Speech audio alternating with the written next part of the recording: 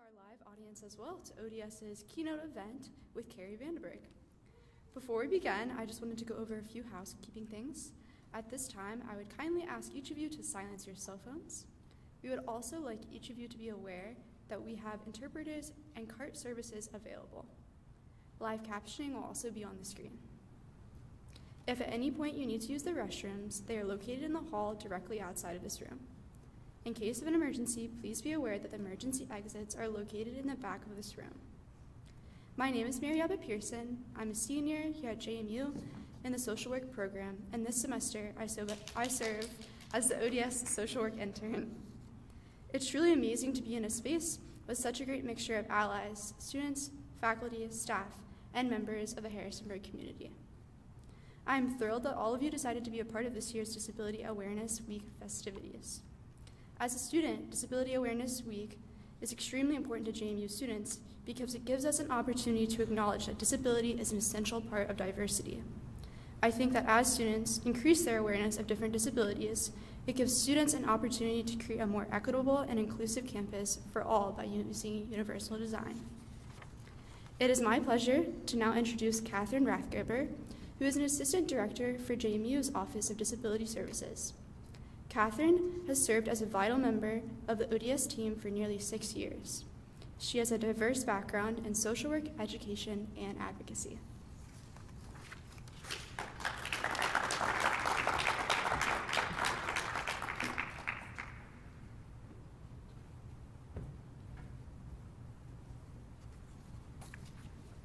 Hello, I'm Keri Vandeberg.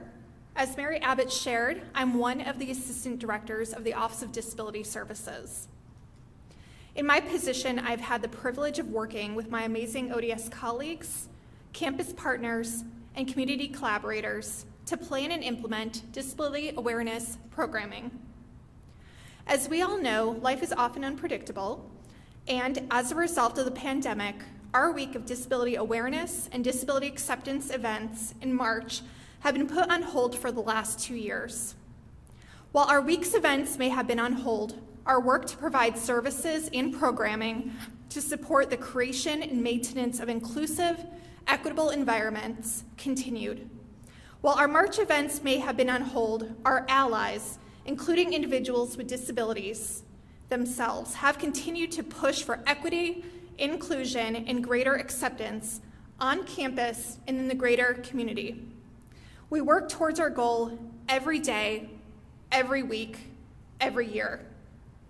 We hope that your participation in Disability Awareness Week 2022 sparks allyship within you so that we can work together toward a better, more inclusive, accessible, and just tomorrow. It is now my pleasure to introduce to you the Associate Vice President for Diversity, Equity, and Inclusion, our friend, our ally, Dr. Brent Lewis.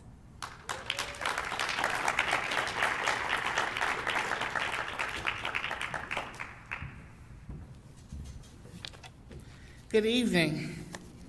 As Catherine said, I'm Brent Lewis, Associate Vice President for Diversity, Equity, and Inclusion, and it is my pleasure to be speaking with you all this evening. As the AVP for DEI, I get to engage, learn, support, and advocate on behalf of ODS and our students with disabilities. Disability awareness programming is important to the JMU community because it does just what the title says. It provides awareness, knowledge, and skills to put in our toolkit, but most of all, it challenges us. In the world of DEI, disabilities can sometimes be an area that does not get a lot of focus as we consider inclusive education and experiences. Disability Awareness Week and the programming it provides gives us a friendly reminder to consider accessibility for all and the use of universal design. It is my honor to introduce to you the keynote speaker for this evening, Ms. Keri Vandeberg, who I had the awesome opportunity to meet earlier today. Keri is a 2020 JD graduate of American University, Washington College of Law. She dedicated her law school career to learning about human rights issues facing people with disabilities worldwide.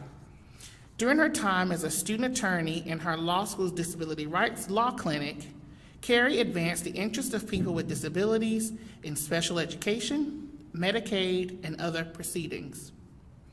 She also interned with Disability Rights International, where she researched international standards on inclusive education and community integration, drafted an amicus curiae brief for the European Court of Human Rights, and attended a session of the Conference of State Parties for the Convention on the Rights of Persons with Disabilities.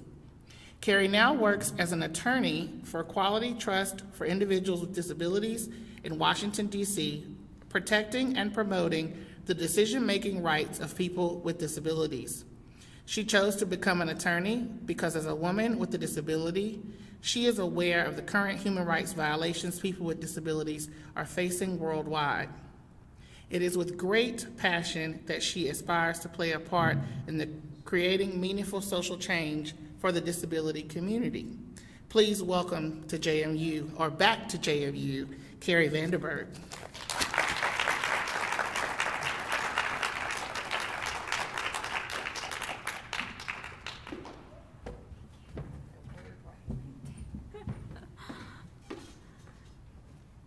Good evening, everyone, and thank you for such a lovely introduction.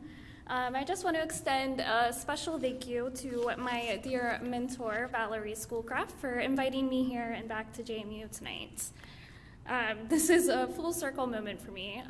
I've mentioned to quite a few people today that it has been 7 years since I stepped foot on JMU's campus, and while I worked here, or while I was going to school here, I worked as a peer access advocate for the Office of Disability Services. So I planned Disability Awareness Week, and I gave introductory statements for our keynote speakers. So this is a very wild moment for me, and I'm just really grateful to be standing here tonight talking about the thing that I care most about, which is disability rights. And so I'm going to talk a little bit about my story, what brought me to do this work, and we're going to talk a little bit about how we can create more inclusive communities for everyone. And then at the end, I want to reserve a little time for a Q&A, because I would also love to hear from all of you. So when I was planning this event, Valerie and I were talking, and she asked me, why now? You know, why having these conversations now is so important. And of course, the first thought I had, as I think so many of us do right now, is the pandemic.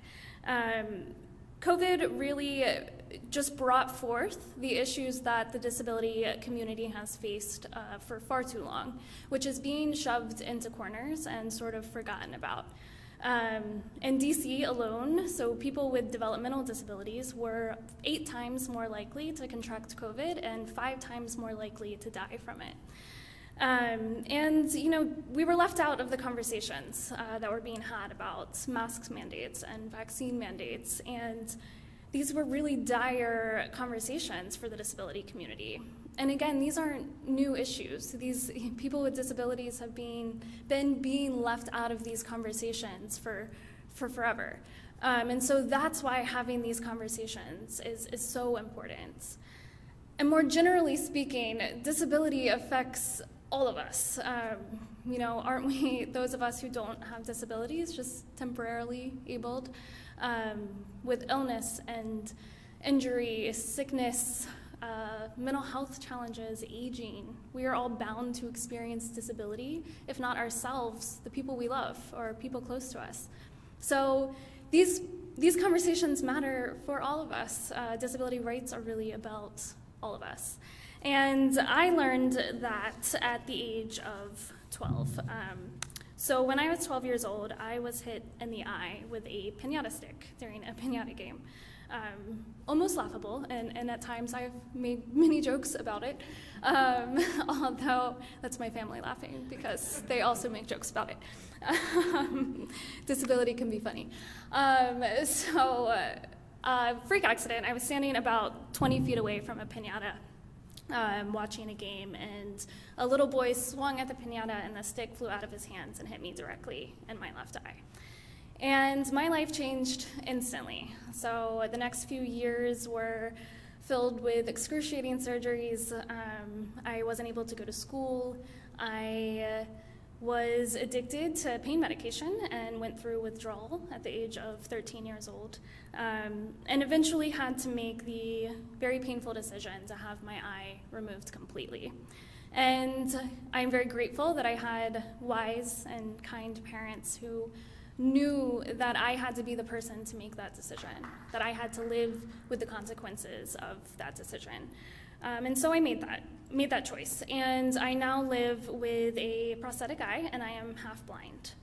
And my experience with accepting my disability was not easy. I still remember the first time I heard my mom combine my name and the word disabled in the same sentence, and I rejected it. You know, I am not disabled. I remember saying to her so defiantly, because I had already been subjected to the social conditioning that we all had, that being disabled meant that I was less entitled to basic rights, less worthy, less desirable. And I didn't want to accept that reality. But fortunately, in a weird way, I was forced to. I was forced to become a self-advocate because I was not afforded a fair and equitable education. I am visually impaired, and I am a visual learner. And so the types of accommodations that were offered to me were things like books on tape. So all of my learning materials were only offered to me solely in audio format. Didn't work for me. I don't remember ever using a single one. And so I had to learn to sort of adapt on my own. I remember using magnifying glasses.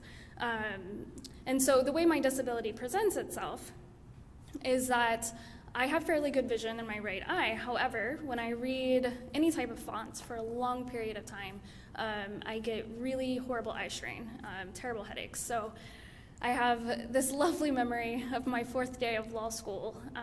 I lived close enough to my campus where I could walk home, and I was walking home from school that day with my eyes closed because I couldn't see anymore. I'm sure you all know law school is a lot of reading, and institutions like that do not especially cater to the disabled. Academia trumps disabilities by far. So in high school, I experienced that right there at the beginning. I remember as well taking the SATs. I told this story earlier at the panel. And the only accommodation I received, at that point they had caught on, big fonts was what I needed. So they gave me packets that were this big, and I had to use two hands to turn each page. And that was not accessible. So I left high school having learned the value of self-advocacy, but further recognizing that my voice was not meant to be reserved just for myself. And if used wisely and kindly, my voice was the most powerful tool that I had. So I came to JMU thinking I wanted to do special education, that I wanted to be a part of that system. But what I quickly realized was that being a part of the system wouldn't allow me to actually create the kind of change that I wanted to see happen. That was the first time I thought law school. And honestly, it was the most terrifying thought I have ever had in my life, because it was bigger than the narratives I had told myself that I was, and it was bigger than the capabilities I told myself I had. So from there, it was kind of a maybe, and I decided to choose a major that would set a foundation for my career, and that's when I chose social work. So I am very lucky that I got to be a social work student here at JMU and learn the values of compassion and integrity and activism that really set that foundation for my career as a lawyer. It gave me a very unique perspective, and I am grateful for that. It also just enhanced my advocacy skills because I was the only person that was a disability rights advocate in my major at the time. And I often found myself in situations where I was challenged to speak up and to educate. And I found myself having to take those opportunities over and over again, and they were so valuable. My other great learning opportunity, as I've already mentioned, I was a peer access advocate at the Office of Disability Services here. And through that role, I learned just phenomenal lessons. Door after door after door was opened for me through that experience. And what I was able to recognize through my role as a peer access advocate is I was able to witness the inequities that other people were experiencing in this community, in the disability community. And I learned that it wasn't enough to merely sympathize with the injustices that I was witnessing, that it was my responsibility to determine how I could best take action based on what my unique skill set was. And at that point, I knew I was an advocate. And that was the forcing function of, okay, I have to go to law school. You know, I have to do the thing that feels absolutely terrifying because maybe I can do more, become more of who I am capable of being if I do this horrifying thing. So I did it. So that is really, you know, my educational story. But what I think that the question that remains for all of us is, in each of our roles in life, the question is, how can I take action to fight for equity, to embody inclusivity for people with disabilities? And I think that's an important question because people with disabilities live in a world that is not designed for them. And yet people with disabilities can do anything they want to. And the key word here is want to. But people, the only way we can do that as disabled people is if we are given environments in which we can thrive. And I think the answer to that is universal design. So universal design, for those of you who don't know, is the design and composition of an environment so that it can be accessed and used and understood by the greatest audience possible. So this isn't a special requirement. This is not just something that benefits disabled people. It is something that is useful for everyone. Essentially, you know, people say it's good design, it's functional. So the greatest example is these are things that we interact with in our everyday lives and we don't even realize it. So it's something like a curb cut, which is obviously very useful for someone who uses a mobility device like a wheelchair, but also very useful for a mom pushing a stroller or someone using a dolly or anything you could possibly think of. I used a ramp today because I'm wearing heels and my feet hurt. So these are things that we interact with every single day that make our environments just more useful, more functional. And so taking that a step further is something called universal design for learning. And the reason why I think this idea is so important is because, as I stated, my whole story of advocacy started with education. And I genuinely believe that our education system is the key to creating meaningful social change. So imagine if we started implementing universal design for learning into our classrooms, and people began to engage with inclusive, accessible environments earlier on. Those same people would go out into the world, into their communities, into their careers, carrying that understanding of accessibility and perhaps more willing to take action to ensure that accessibility is the standard. So a normalization of accessibility could occur. It wouldn't just be impacting positively those present-day students, but we could actually be creating a better future. But implementing universal design for learning requires administrators and teachers to think beyond what they must be doing legally and what they should be doing to make learning accessible to the broadest possible audience. So an example I have of this is when I was in law school, I had a professor who was absolutely terrifying to me, just stereotypical professor, and law school professor at that.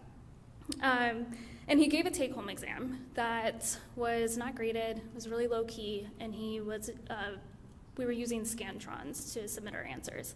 I don't use Scantrons because tracking is really difficult. I mess them up. It's just not worth it. And I thought, well, this is an easy conversation to have. So I went down after class and spoke with him. And I think I got maybe a sentence out. You know, I said, I'm visually impaired and I don't. And he cut me off and he stated, you can't tell me that. I'm not allowed to know. And you know, at this point, I am a fierce self-advocate. I am there studying to be a disability rights advocate, and I immediately felt that familiar sense of shame and guilt. Like, oh, I've done something wrong. I've disclosed, and I've now, you know, I'm in trouble. And, you know, I left angry. That shame dissipated pretty quickly, and also recognizing that he thought he was doing his job, that his students with disabilities were meant to remain anonymous. Grading was anonymous in law school. He was doing his part. But I think it points to the bigger picture here of what we should be doing for a lot of us is on the very basic level of removing these attitudinal barriers firsthand. I mean, if I was using a wheelchair or I didn't have my prosthetic eye in that day, my disclosure would be written on my face. And so he had this, you know, this, again, societal conditioning in his mind of what disability is. And if administrators and faculty and teachers could start creating environments that were beyond what are the accommodation lists that they're receiving as checkbox, right? So we receive those accommodation lists. They think they're doing what they must be doing and they're good to go. But what if we opened that up further? What if we took it a step farther to, okay, but how do all of my students learn? How can I ensure that my materials are accessible to each of those types of learners, right? So it's really, excuse me for 1 second. I think that it is about creating equitable learning environments versus equal learning environments. And equal learning environments, I think, are what we achieve by using accommodations, whereas equity is what we would achieve by using universal design. And this is hard. You know, it is hard to create classrooms like this in a world like this because it's a different way of teaching and thinking, and therefore it's uncomfortable. And I'm not here to say otherwise. But what I am here to say is that it's okay that we make mistakes, that we have to make mistakes in order to do something differently. We're human. And it's even necessary because what we're doing right now is not working, and it hasn't been working for too long. We know it isn't working because we live in a largely segregated world, the abled and the disabled. And a segregated world is not a world I think any of us want to live in because it's limiting our ability to achieve our highest potential as humans. It's limiting our ability to be fully human. Think about it, how uncomfortable it may feel for some of us to interact with someone that doesn't use words to communicate. We immediately assume that we cannot possibly connect to that individual, and it's easier to push them into a corner and pretend like they don't exist. But that bridge to that connection already exists because we are simply human. We have to be willing to be bravely vulnerable enough to want to include people with disabilities in our society. So how can any of us be okay with existing in a world that pushes some of us into corners because it's easier than trying something new? Creating inclusive environments and using universal design begs us to be bravely vulnerable and human. So I often get asked if I regret the decision to remove my eye, or if I could go back in time and wave a magic wand, would I somehow avoid my accident from ever happening? And my answer is always no, because I won't ever downplay the challenges I experienced. They weren't little and they weren't small. They were very meaningful. And I'm grateful for them because not only did they give me this fiery passion for this work that I do, for disability rights, but it also gave me the gift of learning that useful skill of brave vulnerability and humanness, which I think we are all fully capable of. And so my life has meaning because of my accident and my disability story. And I aspire to fill my life with a love for humanity and an appreciation for diversity. And that love inspires me to continue to fight for equity by way of universal design, to fight for a world that embodies belonging, to fight for a fully integrated world. So what I challenge you all to leave here thinking about is that disability is so much more than an identity. It is a way of being. So my question for all of you is, how do you want to show up in the world? And what does that world look like? I think here's what we do. We make the choice every single day to exemplify the inclusion of all people. Thank you.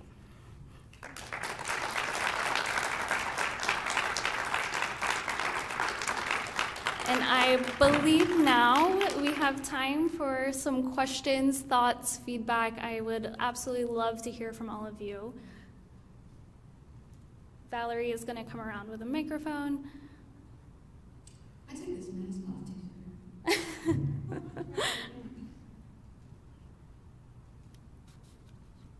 I've met many of you. My name is Valerie, and I appreciate you being here. And I've got the mic, so I can come to you and you can ask your questions of Keri.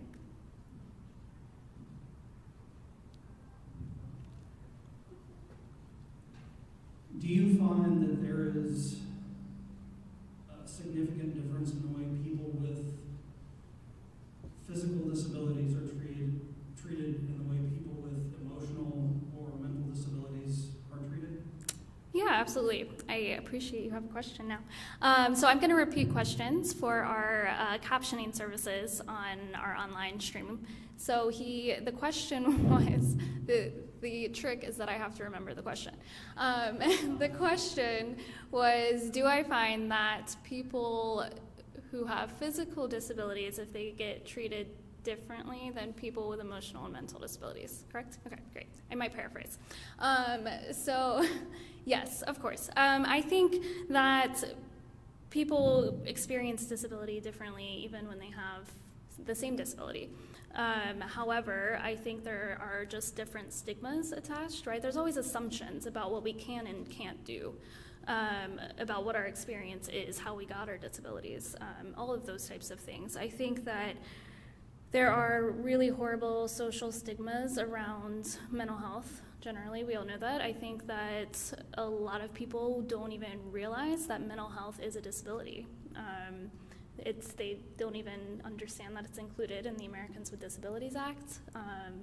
Those same rights are enforced for people with those disabilities.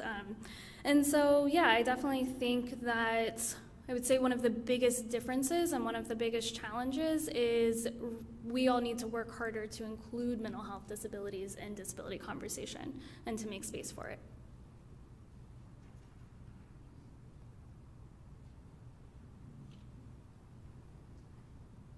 So I'm sure I'm not the only one who wants to know how the story ends with that professor in the Scantron.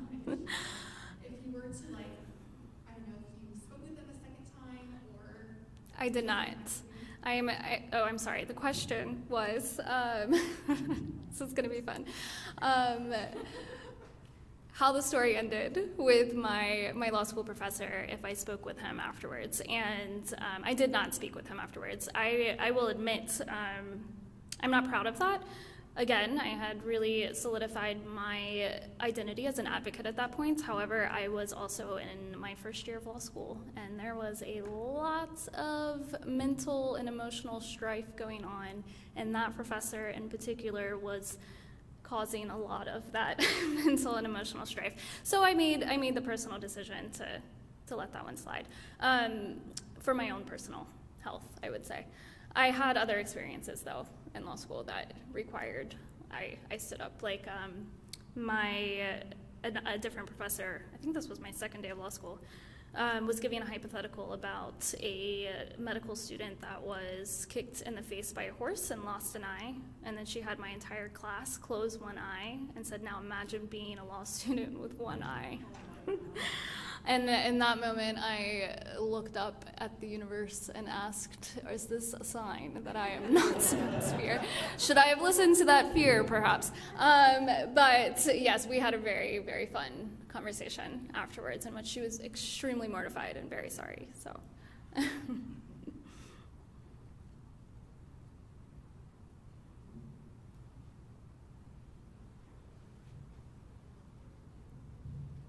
So I know that the healthcare world community seems very exclusive. What is something or a message that you would give to healthcare workers about being more inclusive? The question, I believe, was the healthcare world can be very exclusive, is that what we said? And what are some suggestions or advice for how the healthcare workers can be more inclusive? Got it, cool. Okay, so I find, especially during COVID has just brought up so many nuanced issues, but also highlighted, some of these issues, like that issue, for example, that is persistent and has been around. I think patient advocacy is so important. I think ensuring that you have the ability to see if you can seek out that patient autonomy of any person with a disability, right?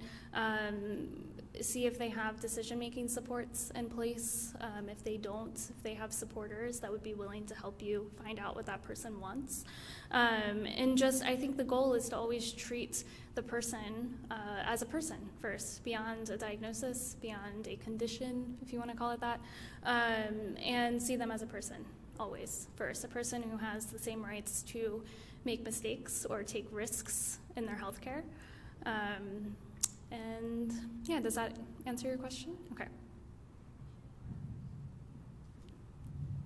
So in recent years, as education shifted to different experiences for students like virtual learning and that sort of thing, what would you suggest to students who are finding that the differences in learning are not matching their needs and what they would need for accommodations as education is changing rapidly?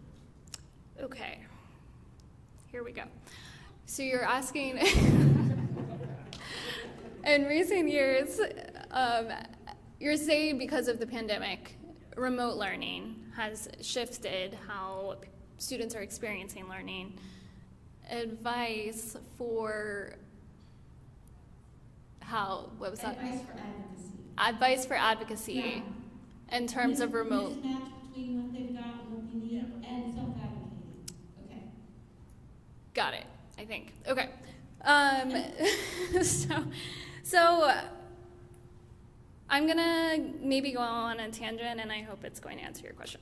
We were having a panel discussion earlier on universal design and activism, and we were talking a bit about the educational experience. And I was talking about how I think the pandemic opened a lot of doors for more accessibility in terms of remote learning and things like that for some people.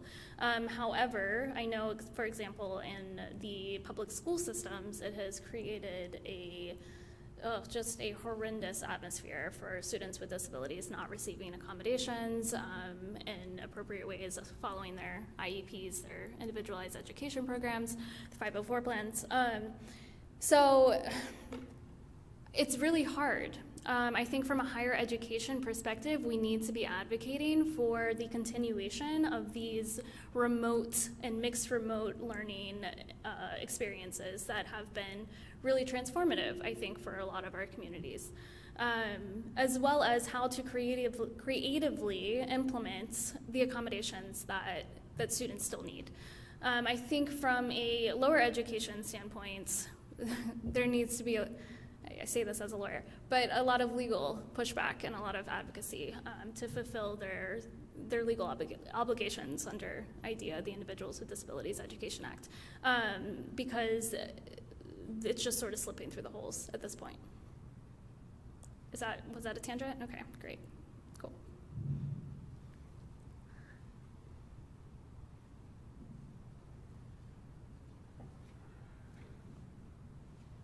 So I have two questions from the live chat from YouTube. Oh, fun. The first one is, do you have any practical in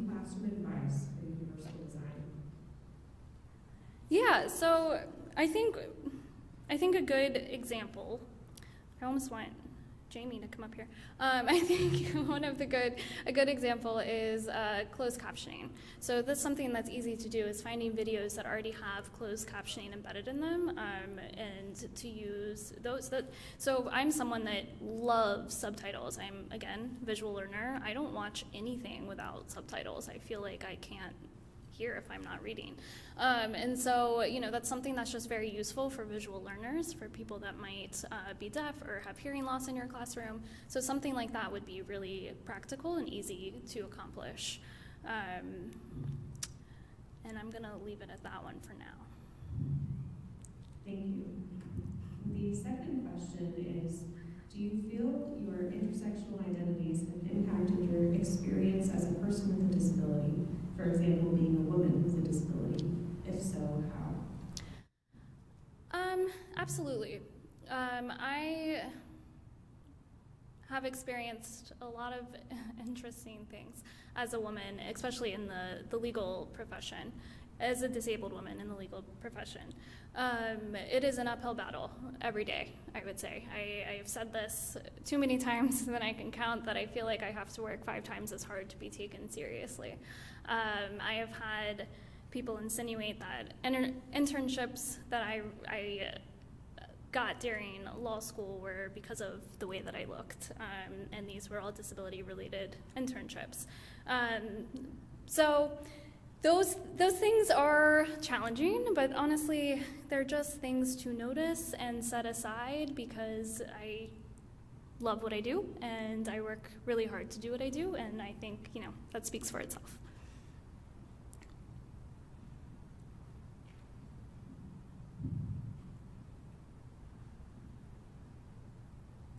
Thank you so much for your talk. It was so good. I'm over here taking notes. I'm not texting. You are fine. But you said something that is just sitting on my heart when you said we are born into a world not designed for us or by us. And I'm just going to park it there and continue to just sit on that, because that speaks volumes. I hardly have words, so thank you for dropping that, because it's stirring up something in me around how to support.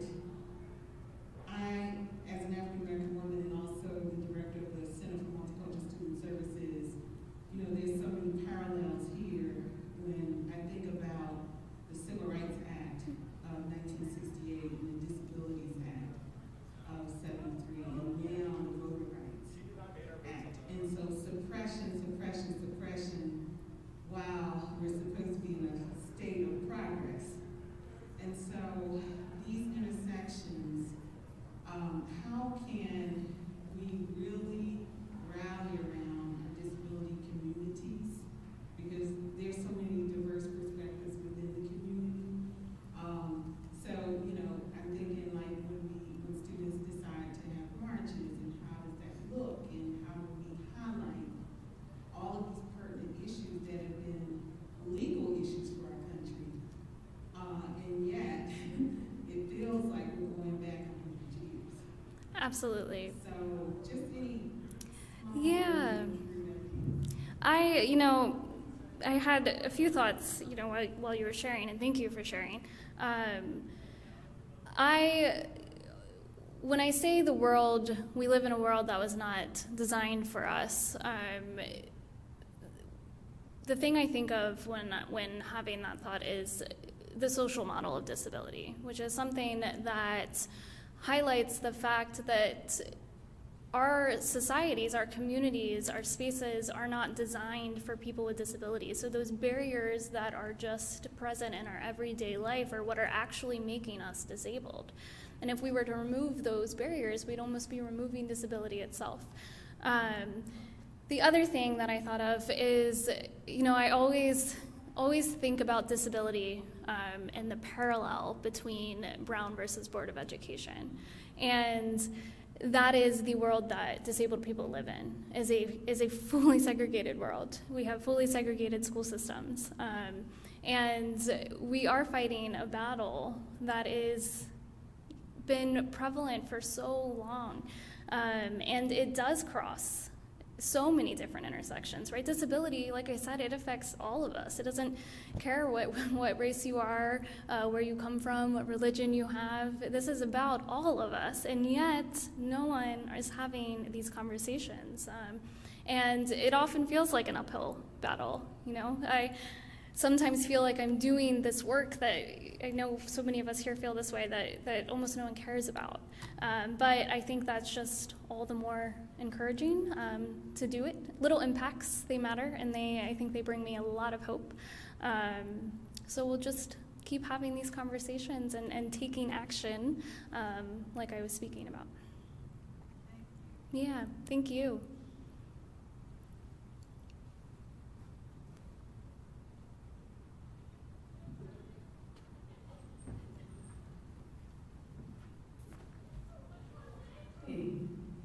I want to ask this to the lawyer part of you. Okay. I'm always curious about the law and the laws.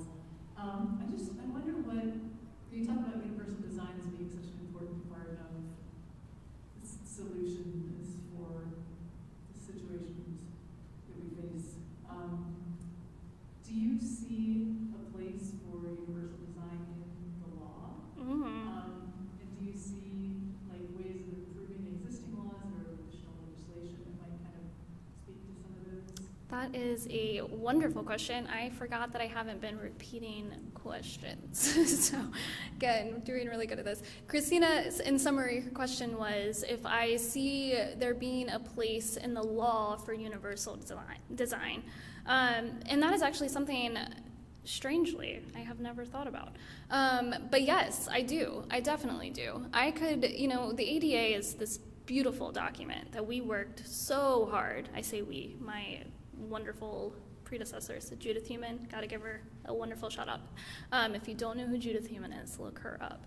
But she really led the way for all of the disability legislation that we currently have in place. And the Americans with Disabilities Act is somewhat new, and it has given us so much, but there's so much about it that could be fixed or revamped or added to, right? So I think that that's a beautiful concept. How can we sort of legislate universal design in a way that would make it more impactful?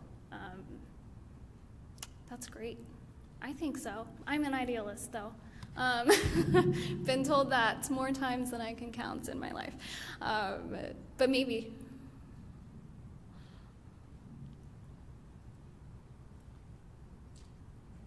He's loud. Uh-huh.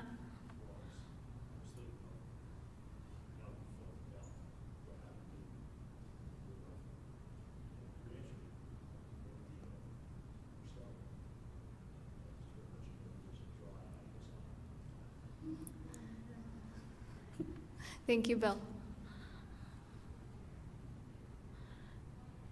Any last questions from this group? Any online, Brittany?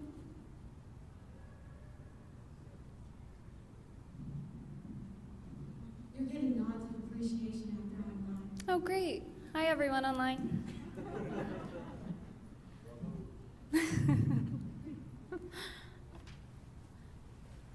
Are we concluding? I think so. Let's do it. Well, thank you, everyone. I truly, truly appreciate you having me back here to JMU tonight. It has been my biggest honor and privilege to share what I care about most with where it all began. So it has been lovely. Thank you.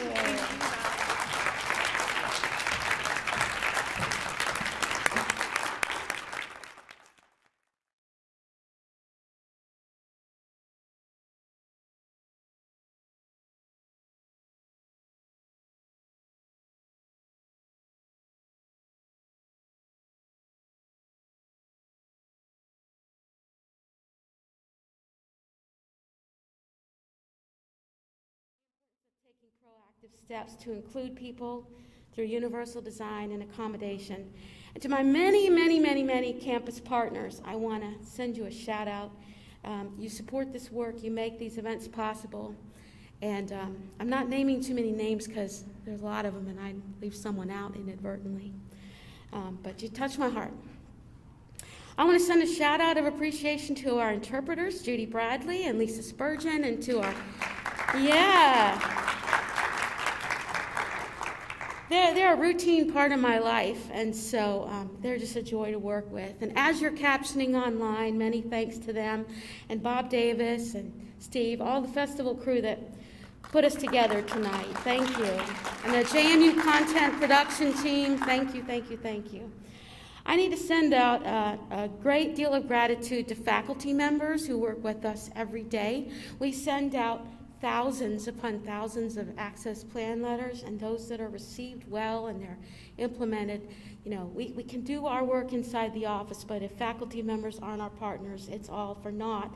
And this week, a couple of faculty members opened up their classrooms. Cindy Hunter and Danielle Price allowed us to be there and engage with students in ways that we would have challenges doing with, we couldn't do that without them. And my Office of Disability Services team, a lot of them are here tonight, some of them are online. I just want to thank them for the work they put in every day and for the incredible passion with which they deliver the services to students and support to faculty. They make my life a lot easier by how fabulous they do that.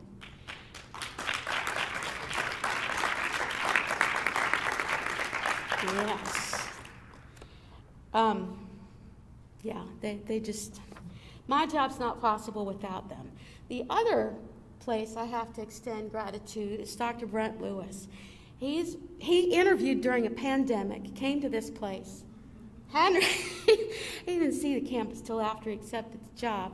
But if you don't know him well yet, I let him know one of the things he's great at multiple things, but one of them is that he remembers people super well.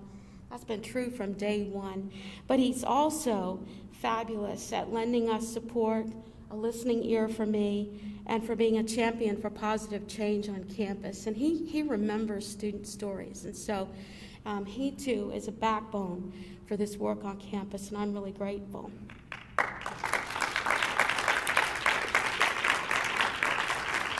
And Dr. Miller can't be with us tonight because he's up at NASPA learning and connecting and all those good things. But for him, in terms of his ability and advocacy for resources and policy change and attention to student needs, both individually and collectively, I'm grateful.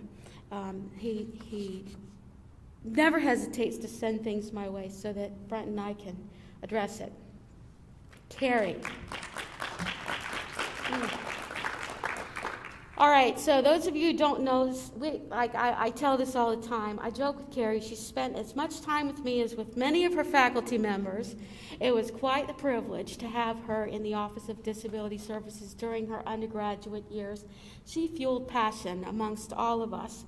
And, the joy in this work in disability services and student affairs is to see students pursue their dreams, right? When one walks alongside us and helps build us back as well, that's just a privilege.